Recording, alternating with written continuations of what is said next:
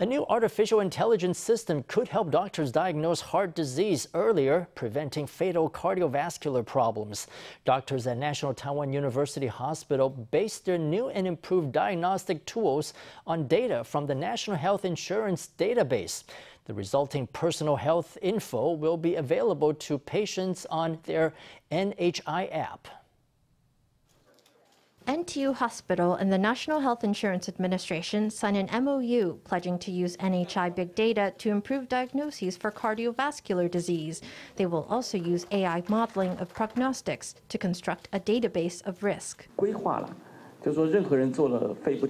The plan is that nobody who does a CAT scan of the lungs will have contrast media. The scans will be uploaded to the NHI cloud database, and our modeling system stationed in the cloud here at NHI will automatically analyze them and produce a grade. Using AI, colored images clearly show arterial calcification or the presence of issues like pericardial fat.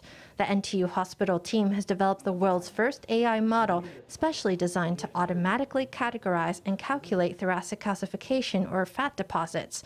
It allows doctors to swiftly analyze scans and take action at an early stage.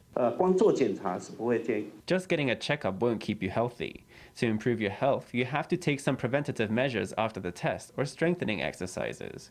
If you're told you are at risk, I think you're very likely to go to the hospital.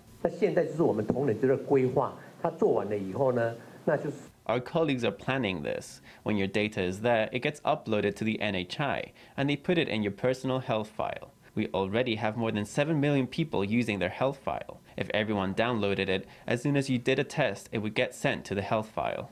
Mortality statistics from the Ministry of Health and Welfare show that cardiovascular-related ailments are Taiwan's #2 killer. But the early signs of disease can be hard to detect, even with blood lipids and sugar tests or normal CAT scans. Now, AI can make diagnosis more accurate, and the results could soon be available at the tap of a finger.